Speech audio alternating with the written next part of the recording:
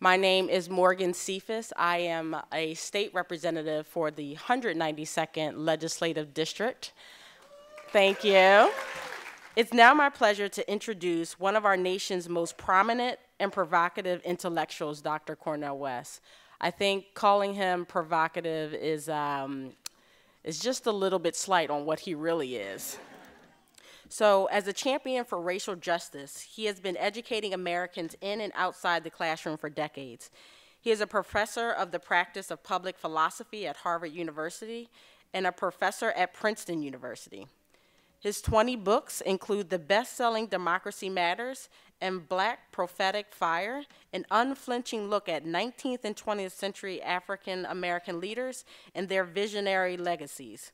He can be seen as a frequent guest on Bill Maher's show, CNN, C-SPAN, Democracy Now! I'm not sure if you'll see him on Fox News, but maybe one day. When his seminal National Book Award-winning work, Race Matters, came out 25 years ago, the Washington Post called its essays as moving as any of the sermons of the Reverend Martin Luther King, as profound as W.B. Du Bois' The Souls of Black Folk, as exhilarating in their offering of liberation as James Baldwin's early essays. More relevant than ever, the new edition of West's searing work seeks methods to create a genuinely inclusive 21st century democracy. So with that, I am pleased and proud to announce, ladies and gentlemen, welcome Dr. Cornel West to the Free Library.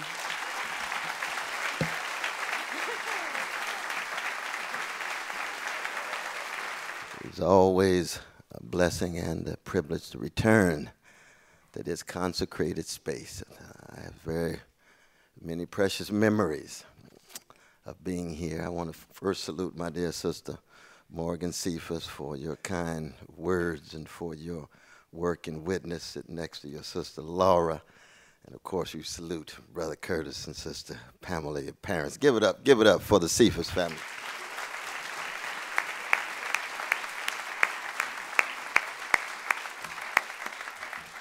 I don't have words for my dear brother Andy, though. It's been 18 years of high-quality service, high-quality contribution to the life of the mind, to the culture of reading. And let's give it up for our dear brother Andy. It's very special. Like he's working right now.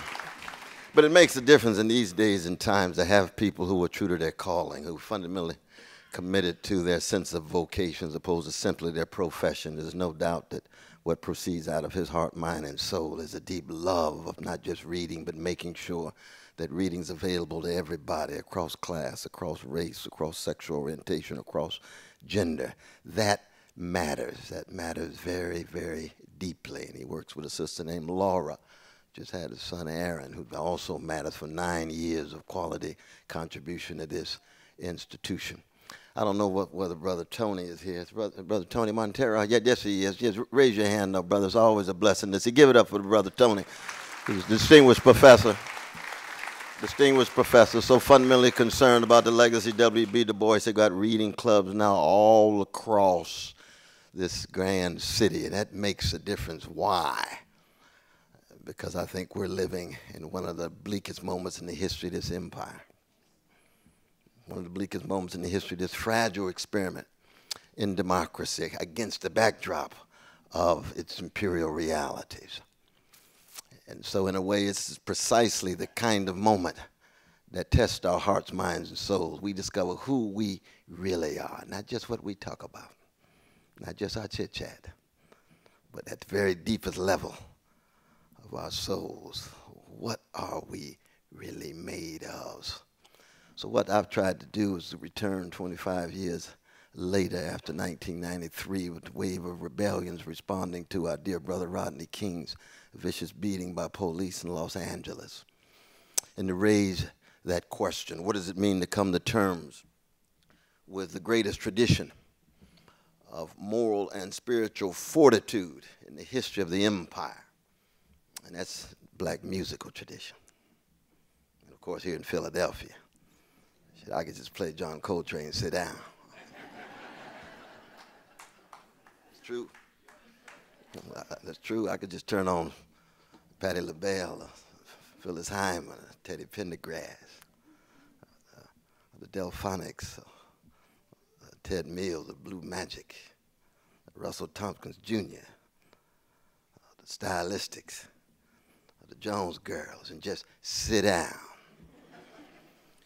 Because this tradition of black music, which is at the center of the black freedom struggle, is not some form of mere entertainment. It's a form of soul wrestling. Wrestling with what it means to be human. That I come from a tradition of a grand people who, after 400 years of being terrorized, still teach the world so much about freedom. After 400 years of being traumatized, still teach the world so much about healing, even as we swing. And Duke's right, it don't mean a thing if it ain't got that swing. And there's staying in the swing if you're telling the truth, if you're bearing witness to justice. The 400 years of being hated systemically, chronically, persistently, teaching the world so much about how to love. And I've always viewed myself as one of the most blessed persons to be a little small moment in that tradition of what it means to be fundamentally committed to love of truth. And the condition of truth is always to allow suffering to speak. In our individual lives, in our national lives, any nation, any civilization, you can be assured if somebody's suffering is being hidden and concealed, the full truth is not being heard.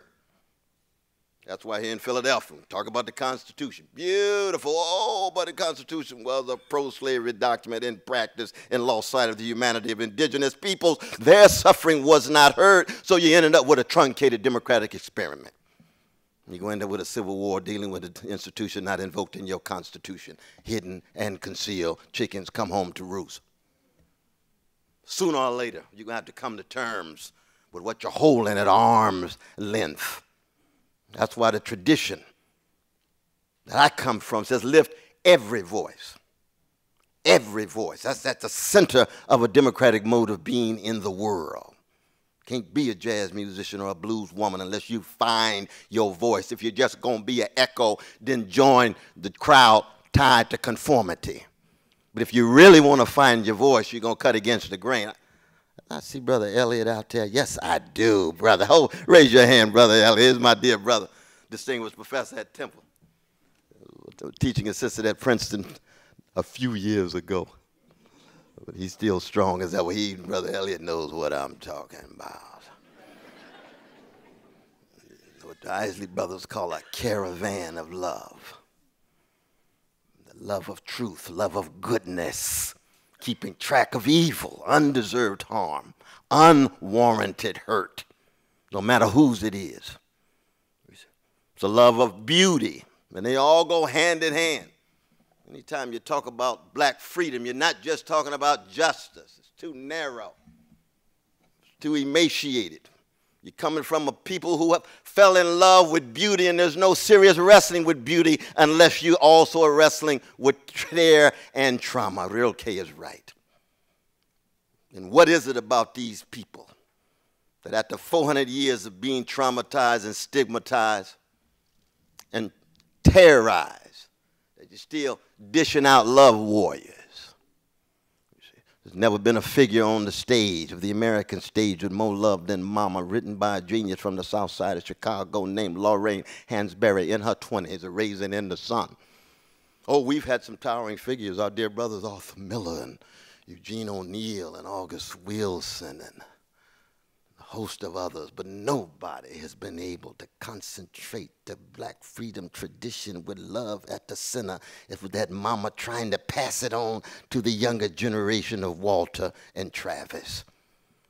I'd say the same thing about the love-soaked essays of James Baldwin. Love forces us to take off the mask we know we cannot live within, but fear we cannot live without. Love warrior. Toni Morrison, Beloved. Marvin Gaye's What's Going On. Love shot through every note, every sound, every silence between the sound. And we ain't even got to the full-scale production or the lyrics yet. That's not mere entertainment.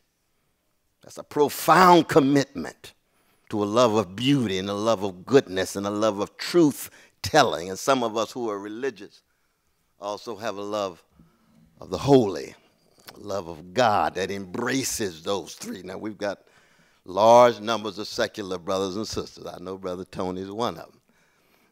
Agnostic, atheistic, however you want to describe it. He's my brother. We just disagree on some things. We go to jail together. We get beat up together. I'm calling on Jesus, and he's calling on his friends. That's all right, my brother. That's all right. That's all right. We're going down together, up, going down together.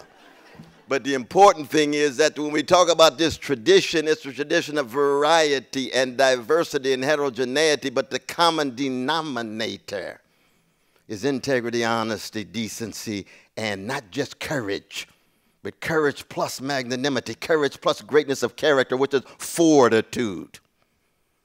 There's a difference. Nazi soldier can be courageous and still be a gangster. I saw some courage in Charlottesville. Right in front of their face, spitting on us. They were ready to die. I respect people who are willing to die for what they believe in. They're just gangsters. They're just thugs. They're courageous. We don't have enough on the left. We're willing to die like that. We did in the 60s. Mumia Abu-Jamal in jail right now. He's willing to die. We can debate about what happened. Willing to die. Huey was willing to die. Angela was willing to die. Martin was willing to die. Malcolm was willing to die. Fannie was willing to die. Ella Baker was willing to die. Whole wave of folk loving so deeply that they were willing to pay the ultimate cost. We are in deep trouble in part because we're living in a moment of spiritual blackout, which is the relative eclipse and collapse of integrity, honesty, decency, and courage. W. Du Bois raised the question, how shall integrity face oppression, in that first novel, The Ordeal of Manzard. He wrote it when he was 83 years old. But when you look around for integrity these days, it's not just a matter of skin pigmentation. It's cupidity, love of money, venality, everybody for sale, everything for sale. Give them enough money, enough status, enough image, enough spectacle. And we see it in the black musical tradition. Just enough spectacle, enough money, enough visibility. You don't have to sing in tune no more and make $1 million. Carmen McRae turns over in her grave. So does Nat King Cole. So does Frank Sinatra and being on the vanilla side of town. Black folk ain't got no monopoly on this, but I'm talking about black folk tonight.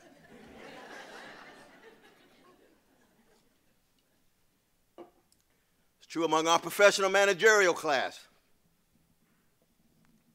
There's a neoliberal soul craft that sits at the center of it. The highest thing that one can conceive in universities in too many instances is to be the smartest in the room. How spiritually empty and impoverished. Let the phones be smart. You got to be wise.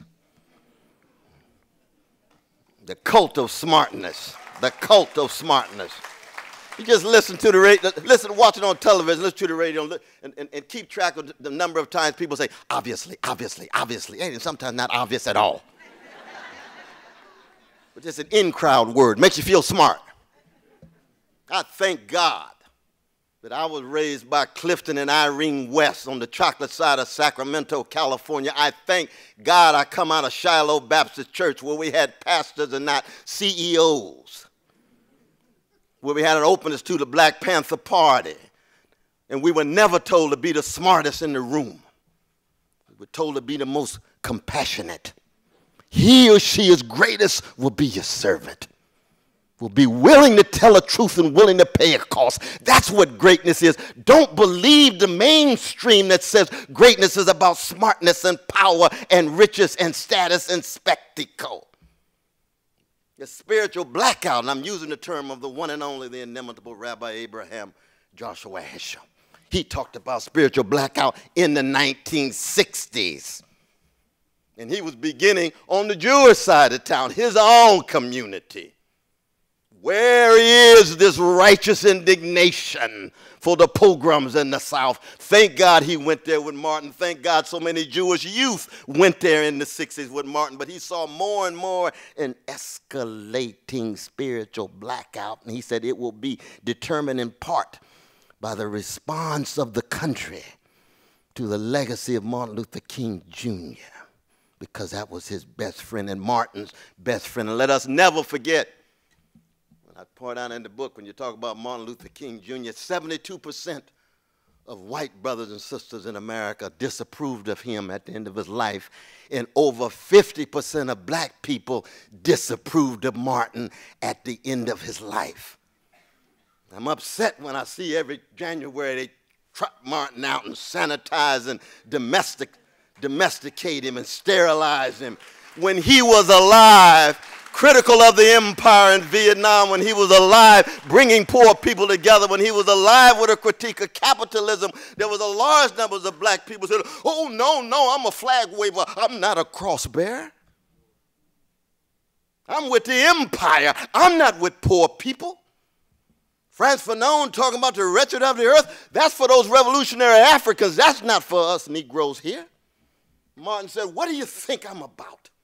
You never understood me. I'm not some narrow civil rights activist.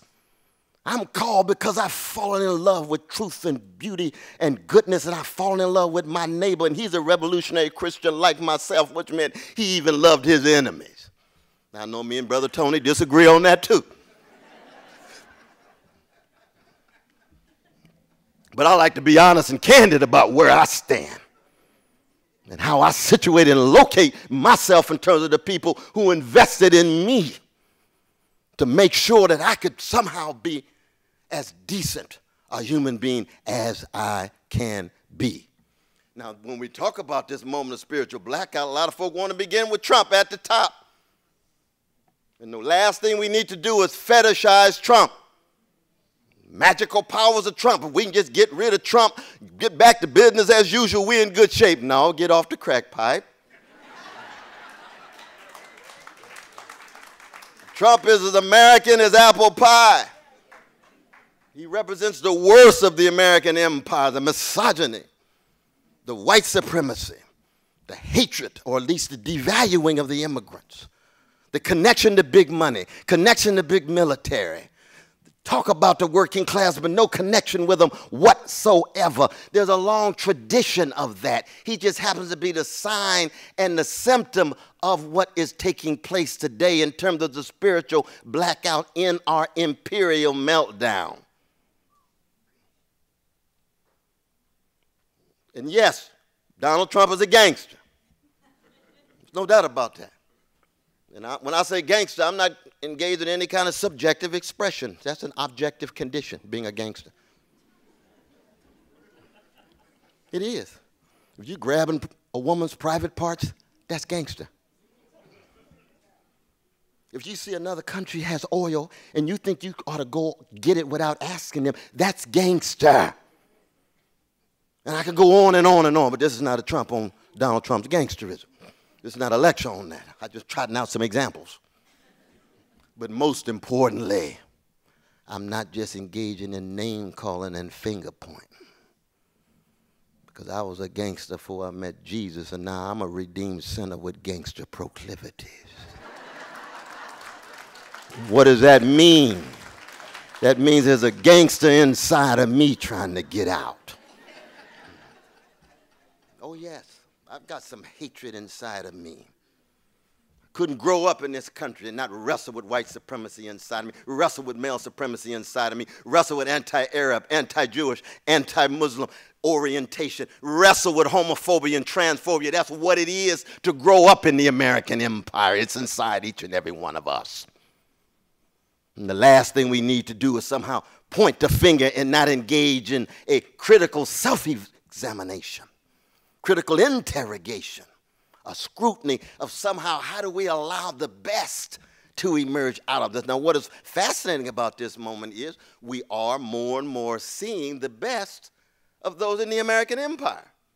The awakening is taking place, especially among the younger generation. From the movement to Black lives, to the critiques of sexism and misogyny, to more and more focus on the most vulnerable among us, which happens to be our precious trans folk, of color especially. It's a human thing.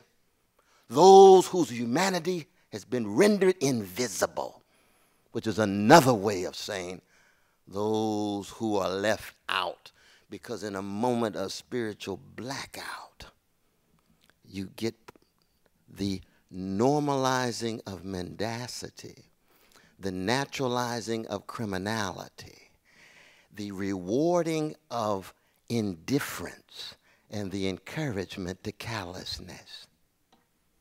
And that is the makings of a catastrophic condition with various levels that cannot but produce more and more neo-fascist sensibilities, neo-fascist policies, and neo-fascist ways of being in the world. And what is that? Machismo force, lack of accountability to the vulnerable, the emergence of big business, big money, scapegoating the most vulnerable, especially the immigrants and the women and the gays and lesbians and Jews and black folk and others, but refusing to confront the most powerful. Rabbi Heschel used to say, indifference to evil is more insidious than evil itself. What happens when you live in a culture that escalates, sees the escalation of indifference, people just not caring about the vulnerable? And this cuts across race, cuts across class. There's no way we can have a mass incarceration regime in the last 25 years without people turning their backs to our precious brothers and sisters in the hood, dealing with dilapidated educational systems and massive unemployment and underemployment, and dealing with trauma, with shattering of various families, networks, hungry for love and oftentimes not receiving it, and oftentimes going to the gangs for a sense of belonging as the drugs and the guns continue to flow inside for economic sustenance. Indifference. Brother Elliott knows in the 1980s we had students under Reagan. The indifference was already setting in. Now it's indifference on steroids. Callousness, just not caring. Sister Laura was telling me the last time we were here for the poverty tour. And this was during the Obama years. And see, that was very controversial. We won't get into all of that. That's a whole nother lecture. But of course, we were there to say, black folk, we not only love you, we're going to tell the truth about you. We're going to be faithful unto death of the tradition that produced you. But you know, black folk, that if black middle-class kids were going to jail at the same level of black poor kids, we'd have different kind of black leadership. You know, black folk, that even under a black president, even with a black attorney general, even with a black homeland security in the cabinet, you still didn't have a war against poverty. Hardly talked about poverty. And yet 1 out of 2 of black children and brown children under 6 years old live in utter poverty in the richest nation of the history of the world. That is a moral disgrace under any president, I don't care what color they are. Because it's a matter of being morally consistent. It's a matter of what Jane Austen called being constancy. Are you going to tell the same truth to whoever's in the White, whoever's in the State House, whoever is in the City Hall? Why? Because it's a moral and spiritual issue. The same would be true in terms of drone strikes. That a baby in Yemen or Pakistan or Afghanistan or Libya has exactly the same value as a vanilla baby in Newtown, Connecticut, or a brown baby in East Los Angeles, or a black baby in North Philly, or a red baby in Wisconsin on the reservation. And if you get you in trouble, then fine, just wade in the water. God gonna trouble the water. That a precious Palestinian baby in the West Bank and Gaza has exactly the same value as a precious Jewish baby in Tel Aviv. If you lose sight of the humanity of both of them, then you got truncated truth. And it's complicated, it's delicate, it's difficult, but you have to be clear about where you stand. We used to have a brother who played organ in my church every fifth Sunday. We called him Sylvester, but he's known to the world for the genius that he is. His name is Sly Stone. He's the head of the North California Mass Choir. This is before he went secular. Though, of course, like Ray Charles, he never really goes secular. But he wrote a song called Stand, You Been Sitting Much Too Long. There's a permanent crease in your right and wrong. Stand, there's a midget standing tall, and the giant beside him about to fall. Y'all remember that song? Now, young folk, check it out on the internet. Check it out. Stand, there's a cross for you to bear. Things to go through if you going anywhere. Integrity facing oppression. Honesty facing deception. Decency facing insult. Fortitude, courage plus magnanimity facing brute force. All four pillars fundamental for the spiritual and moral awakening that is required for prophetic fight back against spiritual blackout and imperial meltdown. Now, what do I mean by imperial meltdown? Well, one is that we cannot be pre-Du Boisian. Du Bois taught us going back to 1915 that in order to understand the United States, you have to understand the United States as in part an empire that tried to create a democratic experiment, but that democratic experiment had tremendous obstacles and impediments, in part because its imperial status and in part because its vicious legacies of white supremacy, male supremacy, overwhelming rule of capital over labor, and homophobia and transphobia.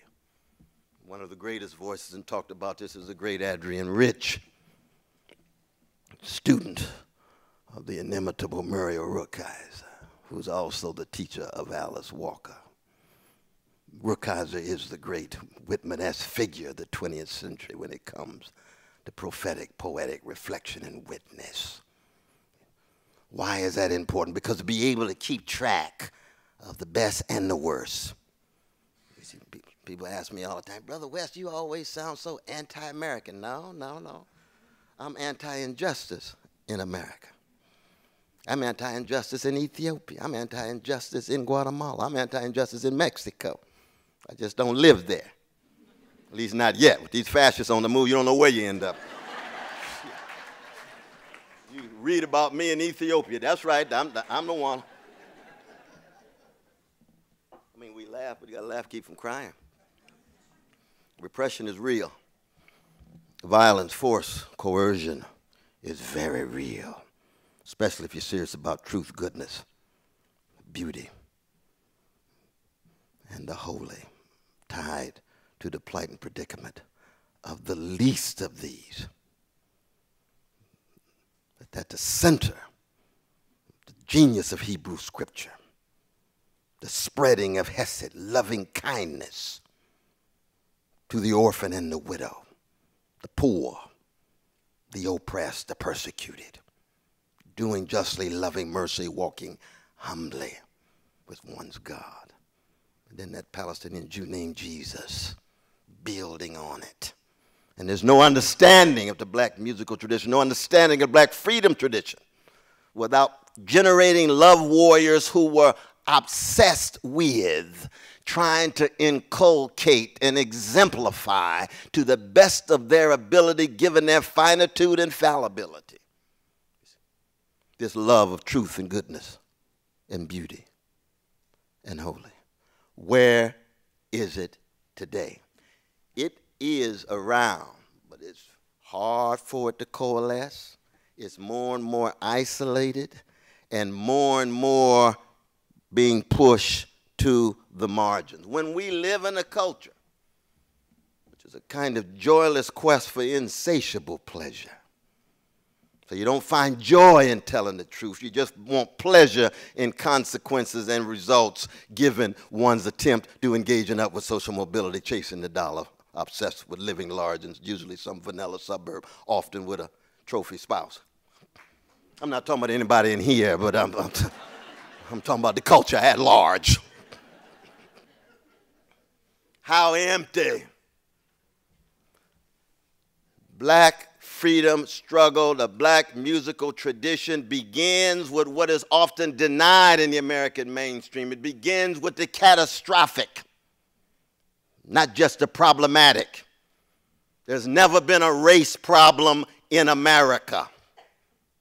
There's been catastrophes visited on black people. It's not a problem. You're already deodorizing the discourse. Keep it funky. Tell the truth. There's no such thing as a woman's problem in America. There's been catastrophes visited on women. You're already trying to domesticate it. How come? Because of our pragmatic sensibility. Or with pragmatism, we're just concerned with problem solving. Technocratic mentality. Oh, yes, it's just a matter of a problem. Once we get the right technique, once we get the right skill in place. No, this is not a question of technique and skill. This is a question of what kind of human being you are. This is a question of what kind of structures and institutions are in place. If you assume the prevailing structures and institutions in place that are helping create the problem or the backdrop that you will not call into question, then all the technical reflection and all of the problem solving is not going to do it. That's what happened in the 1960s. All we got to do is let these Negroes vote. No, it's deeper than that. Black people have been terrorized. You better get your police accountable. Oh, yeah, you got to get them accountable. And if they kill somebody, they need to go to jail like anybody else. You better get them accountable. You better get your schools accountable. If your school's still running around talking about manifest destinies, well, somehow you got 13 colleges, ended up with 50, and that was the God's work, then you need to understand what imperialism is. Tell the young folk how Texas and California and Arizona and New Mexico were once Mexico and all of a sudden ended up under the U.S. auspices. Read Ulysses S. Grant's memoirs about this phony war. Read Henry David Thoreau going to jail. Read Ralph Waldo Emerson saying this war is so wrong and immoral, it's going to backfire on us. And then we get upset with some of the Mexican brothers and sisters who want to come back home. Oh, I see. Oh, no. Let's tell the truth about the history. We know it's more complicated than that. We know issues of policy. But you can't start with just problems and policies. You got to understand context. You got to understand context. You got to come to terms with lynching.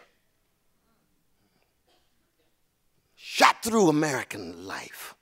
Over 50 years, every 2.5 days, some black body hanging from some tree, that strange fruit the southern trees bear that the great Billie Holiday sang about with such power, that genius from Baltimore City, and the Jewish brother Maripol writing the lyrics. What are you getting at, Billy? What are you getting at, Maripol? This is American terrorism. This is not discrimination, segregation. That's deodorized discourse for the textbooks. What goes into such a culture that can sustain lynching for that long? It's not just a matter of giving folk the right to vote and you deal with all the dimensions of the problem. No, it's a catastrophe. It's psychic. It's political. It's economic. It's cultural. It is existential. And by existential, what I mean, when one's own very being and body is being demeaned and devalued, voting is not going to get at it. Of course we want everybody to vote, but vote for who? If the political system is so colonized by big money, then who are you choosing? How do you sustain high-quality politicians with all of that big money? Our dear sister could break it down in ways I know not of. But I know you see it there in Harrisburg. Oh, yes. I haven't been to Harrisburg in decades. Have no plans of going. No, I'm just kidding. I'm just kidding. I love you. I love you and folk there. I just spend more time in Philly and Pittsburgh, you understand? Oh, try to love everybody. You all got me having fun up here, but you can imagine that this is very, very serious business. And when I got a chance to put pen to paper to write a brand new introduction after 25 years, I look back into reading that book in 1993 when I put pen to paper, and I was hopeful. And I've never been an optimist. I don't believe in optimism. I've never been a pessimist. I don't believe in pessimism. I'm a prisoner of hope.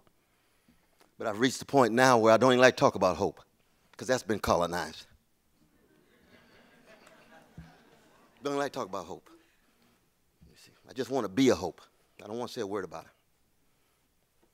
Because all we have left are exemplary movements, exemplary institutions, and exemplary individuals. And by example, through the sustained display of integrity, which is not purity, of honesty in an age of mendacity, of decency in an age of that which is indecent, especially callousness, hardening of heart, coarsening of conscience, not caring about folk on the other side of town, not caring about poor, not caring about the vulnerable. Well, look at the Me Too movement. Misogyny run amok, which is more intense than sexism, and sexism is evil. All this time, so many people knew what was going on, wouldn't say a mumbling word. They are my friends. Oh, really? Then when they get caught, the self-righteous, oh, yeah, well, I'm part of the movement too. Oh, what you talking about? You were hanging out with the cat just a couple of years ago. Wouldn't say a mumbling word. That's callousness. But what is it also? It's cowardliness. Because so many want, too many want to fit in.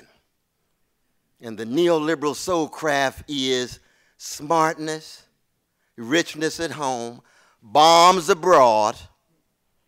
Thank you, brother. Bombs abroad, and can't wait to be highly successful in public while being well adjusted to injustice and well adapted to indifference. And yet when folk become successful, you're not supposed to be critical in any form. Because if you're critical to somebody successful, they call you a hater. You're supposed to celebrate their success. Well, how did they become successful? And what are they doing with their success? And what's the quality of their hearts, minds, and souls and deeds with their... That's not the point. They got over. Oh, I see. I see. So you end up with either getting over or the 11th commandment, thou shalt not get caught. Only two options left. And it's true on the internet. It's hard to have a serious conversation that critically engages people's visions and their analysis and so forth. You're supposed to just celebrate your success. I thank God in 1993 that when I became highly, highly visible, part of the spectacle, with the liberal establishment wanting to make me the darling, I said, nope, you got the wrong black man. Wrong black man. What did I do? First thing I did was I went hand in hand with the Man March. Now, if you want to become unpopular in mainstream America, just join forces with my dear brother, Minister Louis Farrakhan. That's automatic. That's automatic. And we fight over patriarchy, we fight over homophobia, we fight over things he said about Jewish brothers and sisters. Oh, indeed, indeed. Indeed, indeed. But the last thing you want is to end up being just the darling of any establishment that puts a premium on conformity, that doesn't allow for a critical conversation and discourse, because all of us must be interrogated if we are to grow, develop, and mature. And that's what we need today more than anything else. We've got an ecological catastrophe. You can't talk about race matters without talking about earth matters. We got nuclear catastrophe. You can't talk about race matters without talking about those missiles matter. Economic catastrophe. Top 3 individuals in the country have wealth equivalent to 160 million, 50% of their fellow citizens. You can't talk about race matters, we're talking about class matters. Same is true with this dysfunctional political system. It's not just a matter of a Congress shot through with cowardliness and polarization, and the presidency run by a gangster with friends. No, it's not just that. In the midst of that dysfunctionality, the oligarchs and the plutocrats come out even more victorious with the tax cuts and so forth and so on. It's catastrophic on working people, catastrophic on poor people. And then there's civic catastrophe, where it's just nearly impossible these days, so sad, for people who disagree politically and ideologically to enter the same public space and engage in dialogue, given that disagreement with some degree of respect, so you can still learn and listen to one another, even given the disagreement. John Dewey says in his classic of 1927, The Public and Its Problems, show me a democracy that so devalues public conversation, I'll show you the democracy sliding down the slippery slope to tyranny. That's 1927 of John Dewey. But last but not least is the cultural catastrophe, with the increasing trauma tied to drug addiction, sex addiction, addiction to success, addiction to being highly part of the spectacle. And it leads to self-medication usually. We're seeing that more and more and more. Cross race, cross gender, cross class. Folk just losing the ability to cope. And one of the distinctive features of this, and I'm going to end up with the black musical tradition, and I make much of this in my introduction, because one of the great contributions that black people have made to this culture is a soulfulness, and soul is the sharing of a soothing sweetness against the backdrop of a bleak catastrophe that allows you to keep on pushing in the language of Curtis Mayfield. You see? So when you hear Russell Tompkins Jr. or Patti LaBelle or David Ruffin, or we just lost Brother Dennis Edwards of the when you hear their voice, you hear a sweetness and a vulnerability and a frailness that opens up your heart, mind, and soul, because they're trying to stir your soul. They're not just trying to stimulate your body. That's one of the differences between the finest, the greatest entertainer of our day, who is Beyonce, and I salute her. I salute her. But I remind her she ain't no Aretha.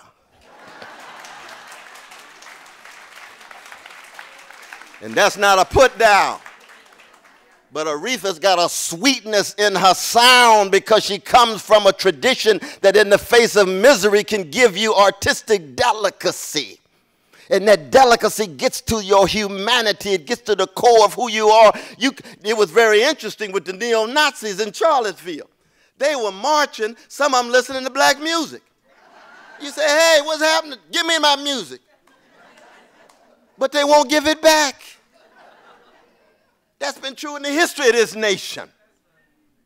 You can't escape that sweetness and that kindness. You can't escape that delicacy. You can't escape that connection with your humanity that renders you vulnerable just as they are vulnerable. That's what Stevie's about on the piano. That's what Ray Charles is about. That's what Billy, that's what Sarah Vaughan was about. Not just the artistic greatness, but also that soulfulness. What happens in a culture that begins to thoroughly lose its soul, even if it gains the world?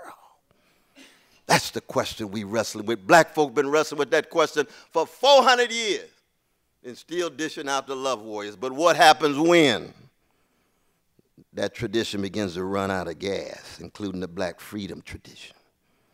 When black folk themselves become more interested in career and spectacle and money and status, rather than what their grandparents were interested in, which is you be a person with integrity, honesty, and decency, and even if you are defeated at the moment, you still win spiritually with your integrity because you refuse to be a gangster like those who are gangsterizing you. That's the tradition we're talking about, and that's in part what I'm about. Thank you all so very much. We'll have a good time for questions and answers. My question is about the future of electoral politics in this country. I love that you abnegated from the Democratic Party in 2016 after years of disappointment, and that you supported Dr. Jill Stein and the Green Party.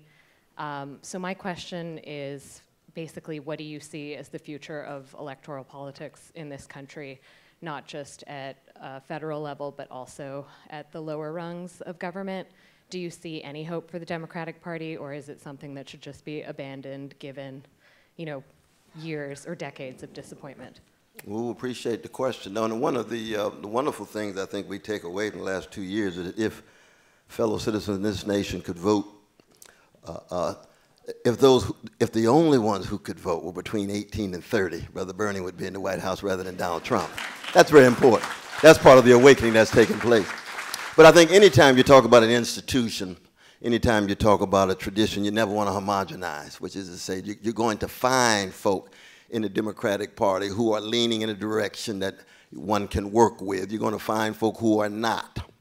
And so in that regard, I would never want to engage in a massive indictment of the Democratic Party. I would say just for the most part is run by spineless, milquetoast neoliberal elites, for the most part. But that doesn't mean everybody in the party follows them. You got those inside the party who are critical. And in fact, Brother Bernie was able to convince large numbers of fellow Democratic Party people to vote for him, even though he came in as an outsider, as a sign that there is an openness there. I do think that both parties are more and more hollow these days. That's one of the things we learned from the election with Trump.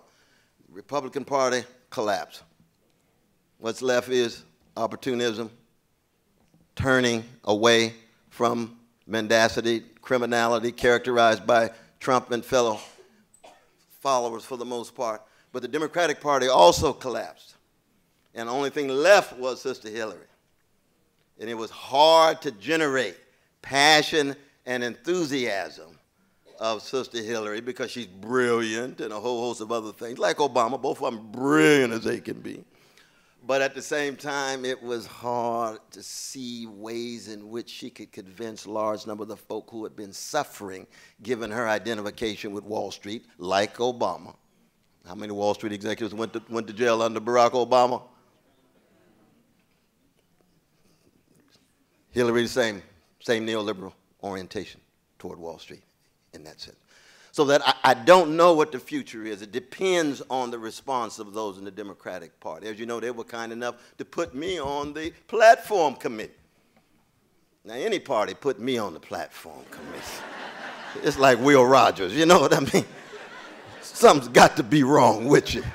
You put me, I'm a free black man, a Jesus-loving free black man, put me on the platform committee. We're going to talk about Israeli occupation. We're going to talk about drone strikes. We're going to talk about working class. We're going to talk about Wall Street across the board, and that's exactly what we did. That's exactly what we did. We put the pressure on. But it had to be based on moral and spiritual criteria, standards, concerned about the least of these, no matter where they were. So I'm always improvisational in this regard. I've got some good friends in the Democratic Party. They got a right to be right and wrong. You see what I mean? Now, Republican Party that's a different thing because they're human beings and made in the image of God, but oh my God. 61% of Christian evangelicals for gangster Trump. Oh, what a slap in the face of Jesus. Just slapping him in the face, putting him back on the cross. You see? Oh, we look away. We're not concerned. Oh, you've been talking about Christian morality with all these Democrats all this time, and you get somebody who sexual predator and a whole host of other. Oh, no, he's sent by God. Oh, please. Please. The history of institutionalized religion is such an unpretty story. The accommodation, the domination, and hatred, and resentment, and envy. That's what we saw once again going back to Constantine in the Christian context. Just adjust itself to the powers that be and then sprinkle some divine powder over it. Oh my God, can you imagine the righteous indignation of an Amos or an Esther or a Jesus or a Muhammad or a Buddha or a Gandhi? One can go on and on and on, Dorothy Day and so forth and so on. I'm interested in your thoughts about the impact of growing up in the heartland of California in Sacramento in the 1960s. How did that impact who you are today? Oh, my dear sister, fundamental impact. I mean, I talked about Irene and Clifton. I'll never be half the human being my father was. He died in 94. My mother's still going strong. 86 is the elementary school named after her, Irene B. West in Sacramento. We were, mom was something. But we were, but I was born in Oklahoma. See, I was born in Tulsa. And that made a difference, too. I was born in the same hospital as the Wilson brothers of the Gap Band. Well, that's very important, because GAP stands for Greenwood, Archer, and Pine. That's Black Wall Street.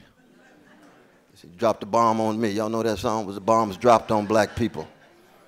I mean, other than dropping the bomb on Move here in Philadelphia, it's only 2 times in the history of this nation. The local authorities dropped bombs on fellow citizens. Now, why is that important? Well, that's very important because coming from Oklahoma, territory, Ralph Ellison's from there, John Hope Franklin's from there, this sense of freedom, this sense of possibility, this sense of self-respect and self-confidence that black folk were bringing. There was an attempt to make Oklahoma an all-black state under Chief Sam. And when Garvey arrived, he was looking for Chief Sam as well as Booker T. Washington, because Chief Sam was trying to make Oklahoma an all-black state. When he failed, he went to Sierra Leone. So when Garvey arrives in March 1916, he's looking for Chief Sam gone. Well, that sense of openness, we're going to be free one way or the other through exit, fight, flight, whatever it's going to be. We're going to go down swinging. Now, when we got to California, we joined with folk like that. And it's no accident the Black Panther Party was founded just right down the road in Oakland, East Bay, with a PK, the son of Reverend Walter Newton, pastor of Bethel Baptist Church, who was known as the baddest Negro in Monroe, Louisiana, where the police wouldn't touch him with a 10-foot pole. That's the father of Huey Newton. And he's in Oakland. Bobby's from Texas. We can go on and on and on in terms of that California context. Now, I'm not saying that, California makes Negroes revolutionary. No, that's not true. No. But there's a sense of openness. You listen to the voice of a Sly Stone and his sister Rose. Unbelievable. Rooted in the South, but this sense of sunshine land in California. So that, I think, informs some of what I am. And then, of course, I've been lost in translation on the East Coast for 41 years. But I'm a West Coast brother to the core. I just wanted to get your thoughts on just the current state of drug policy in the United States and Philadelphia. Right now we're talking about redressing some of the war on drugs harms, criminalization of black people, mass incarceration, breaking up of neighborhoods. But now we're decriminalizing marijuana. We're talking about opening up safe injection sites, safe consumption sites where people can inject or inhale or anything. I just want to talk about your thoughts on that. Yeah, I appreciate that question. You could imagine, dear brother, you need not only a lecturer, but somebody who really knows the ins and outs and internal dynamics of drug policy in the last 10, 15 years. One of my attempts has been to support good folk like Michelle Alexander and Angela Davis and others who've been calling for a moratorium on the war against drugs, which has been very much a war against the poor. How do you bring it to a close? How do you engage in mass de-incarceration with those nonviolent offenders?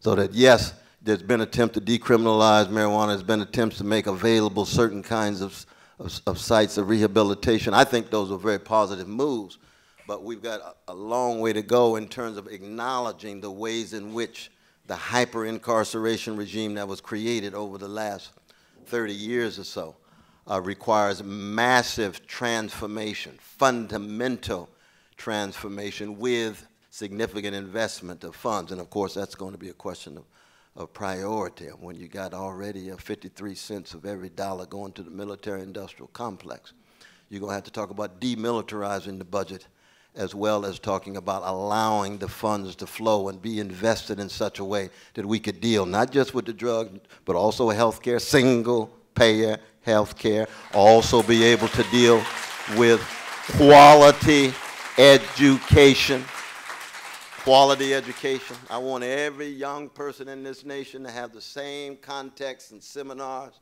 as Exeter and Andover, where they get that special attention.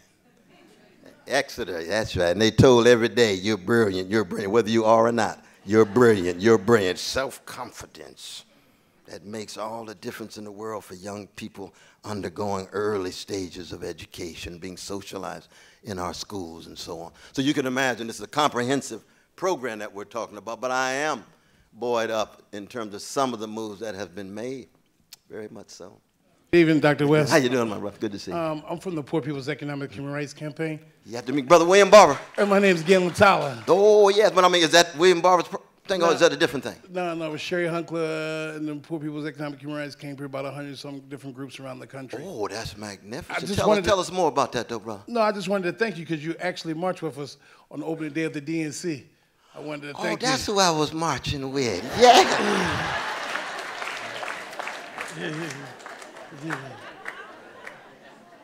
Right on. No, go ask your question, though. No, I was just wondering because, you know, coming up, it's the 50th-year anniversary of the Martin Luther King's Poor People's Campaign and his march and, the Resurrection City in Washington, D.C. We're actually doing a march in June the 2nd. And we was wondering if you would like to come on that march as well. Oh, brother, I appreciate that, though. Now, June 2nd is my birthday. So that would be a perfect place for me to be, but if I'm not there, then you can rest assured I'm with my mama, brother, and you understand that, though, don't you? You understand that. Now, I should also say in relation to what you all have been doing, which is so important, that I'm in close contact with William Barber. We're going to be in Selma, Alabama, March the 2nd through the 4th, going back to Lowndes County, where so much of the focus was in the 1960s tied to wrestling with poverty. And that was true not just for Martin Luther King Jr., that was true for Robert Kennedy. Robert Kennedy underwent a magnificent awakening coming out of the Catholic elite of New England. When he saw what was going on, oh, lo and behold, he began to have to broaden his view. That's what we're trying to do. But William Barber and yourself are those who are trying to accent the fundamental realities of poverty. And by poverty, we mean not just those wrestling with extreme poverty, as precious and priceless as they are, but the working poor. Working people who are near poverty, wrestling with unnecessary economic insecurity as the top 1% breakdance to the bank. Over and over and over and over again, you see. So that I salute the work that you're doing. And as you can imagine, we need to coalesce. And what is needed is a thoroughgoing, multiracial coalition of those who care about the vulnerable. Who care about the vulnerable, you see. And when we say multiracial, that doesn't mean that it's a downplaying of racism. It means we're not going to talk about race matters unless we talk about class matters, and gender matters, and trans matters, and empire matters. Do we have a chance of fundamental transformation? Who knows? It's always an open question. But what I love about the best of the black tradition is that even if there's a chance of a snowball in hell, of winning immediately, spiritually and morally, you're going to fight for what is right no matter what, until the worms get your body. Thank you all so very much.